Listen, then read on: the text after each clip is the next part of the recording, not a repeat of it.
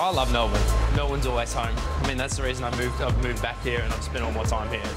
Good coffee, big coffee drinker. I think if you spend enough time in Melbourne, you become a big coffee drinker. Melbourne's got a massive coffee culture. If you start a coffee shop here and your coffee's no good, you won't survive. Should we get on a tram?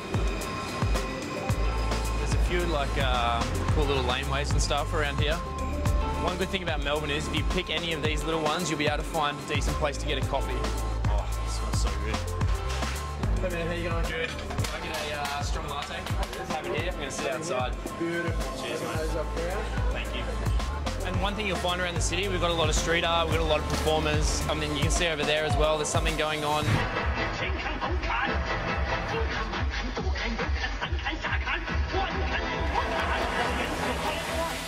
Different. Oh yeah. Yeah, good. What do you think of it? It's the first time I've cruised around here.